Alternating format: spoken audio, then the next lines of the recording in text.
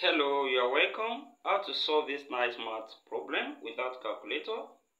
From here, we can write this 3,111 as 3,000 plus 111, then all square, then plus, also we can write 2,889 as 3,000 minus 111, then all squared.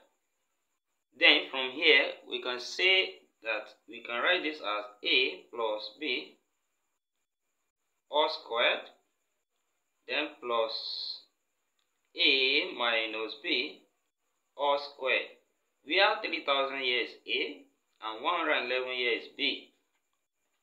Then from this identity, that is when we expand a square plus b, a plus b rather, all square, so the expansion of this will be a square plus 2ab plus b squared, and also the expansion of this, that is a minus b all squared.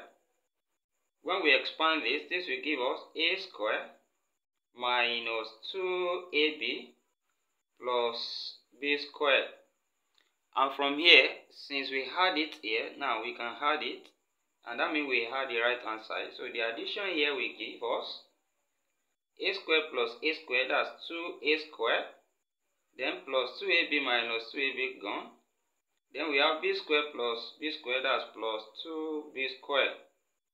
And from here, we can factor 2 out, and this will be 2 into bracket a squared plus b squared plus b squared, then close bracket. Then from here, this can now be written, that is the expression we have, we can write it as 2 into bracket a squared plus b squared, where our a is 3,000 and b is 111. So therefore, that can simply be written as 3,000, 2 into bracket 3,000 squared, then plus 111 squared.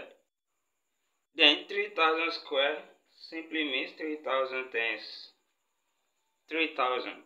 And when we simplify that, when we multiply that, that will give us 9 million. So we have 2 into bracket 9 with 6 zeros.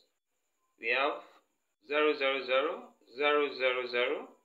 Then also when we square this, it means it multiplies itself. That's 111 times 111. And when we multiply that, we have 12,321. Then addition of this, when we have 2 into bracket, this will give us 1, then 2, under the 0 we have 3, then 2, 1, so we have 5 of them like that. 5 digits has gone, 1, 2, 3, 4, 5, then we have 0, then 9. So when we multiply this now, 2 will multiply from the back here, that will be 2 times 1, that's 2, then we have 4, then we have 6, 4, also 2 times 1, that's 2, then 2 times 0, 0, then we have 2 times 9, that's 18, and that gives us 18024,642. And here we have the solution to the problem. Thank you for watching. Please share this video, subscribe to my channel as well, turn the notification bell on. See you next class, and bye for now.